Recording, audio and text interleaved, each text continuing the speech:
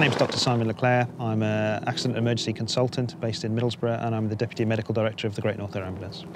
The point of putting doctors onto aircraft is to deliver the resuscitation room to a critically injured or seriously ill person at the scene, so that we can start to provide that life-saving treatment before they even get to hospital.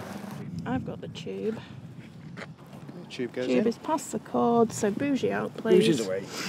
So patients who have a problem with their airway, lubrication is very important. These are patients who are critically ill, who need an airway intervention as quickly and as safely as possible. Putting equipment in that doesn't have lubrication raises the chance of the equipment not going into the right place in the right time, and if it does go into the right place, it may not sit correctly. So effectively, we need to be able to put those devices in a smooth manner with as little complication as possible, and lube allows us to do that. There's always a risk when we're putting a device into somebody's mouth or into their throat that we can cause trauma, and lube, in effect, does help minimise that risk.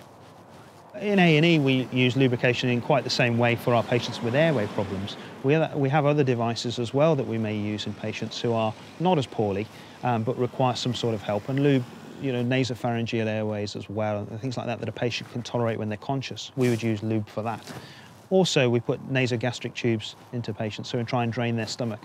And we require lube, again, to do that because it's far more comfortable for the patient, and it makes the actual technique easier. The sort of thing we're looking for in lube is something that is sterile. So ideally comes in a pack that's small enough that we can just use once and then discard, so we're not wasting too much. Sterility is very important. It's certainly something we've come to recognise in the UK over the last few years. And by default, the patients that we're using the gel on for an airway procedure are critically ill.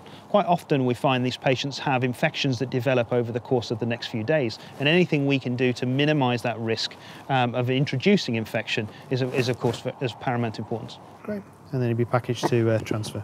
We don't tend to use oil-based products really because they've been proven to be detrimental to the equipment we're using, so they can rot. The plastics, the rubbers, any sort of polymer that is an artificial device in a patient. And I have worked in environments overseas where we don't have lubrication, and it makes life much more difficult. Actually, then what you're relying on is using a patient's saliva or their blood or some other secretion to insert the devices, because the devices need to be lubricated to minimise the risk. And so, that's far from ideal when I've worked in those situations. It's much easier just to carry a sachet of lube and use it as you need it.